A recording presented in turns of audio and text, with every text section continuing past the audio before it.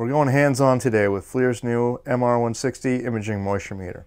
You can see we've built in a thermal imager so you can see the cold spots and a laser pointer to locate where those are.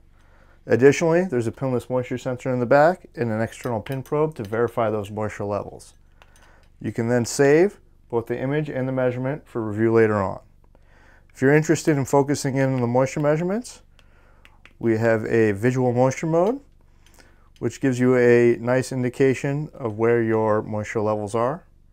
For more information on FLIR's MR160 imaging moisture meter and the rest of the FLIR test line, please visit flir.com/test.